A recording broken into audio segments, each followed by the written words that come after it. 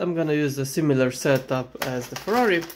So basically I'm using one BuWizz motor for driving, one powered up L motor for steering, one micro motor for the gearbox control, and of course everything is controlled by BuWizz 3.0.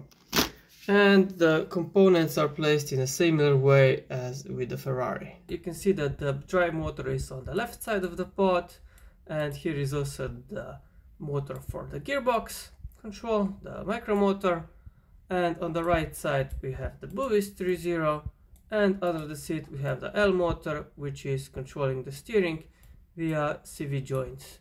So it's similar as the Ferrari, so let's build it. The Red Bull is halfway done, and it's time for a quick demonstration and test of the functions. First, the steering, which is actuated by a powered up L motor under the seat. It steers the front wheels and the steering wheel. Then the drive motor, which is a BuWizz motor, is driving the gearbox via the V6 engine.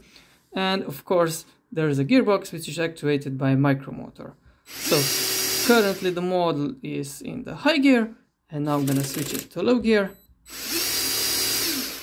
And it works. Quick fact about the rear suspension and drive. The inner joint is a strong reinforced CV type, but for the auto one I'm using the regular CV because when it's held inside the hub it's much harder to fail. So another thing I had to do was also I had to move this suspension link just a bit sideways so it doesn't rub against the drive axle, and to do that I'm using a 3/4 pin here with basically the ball joint on a rod.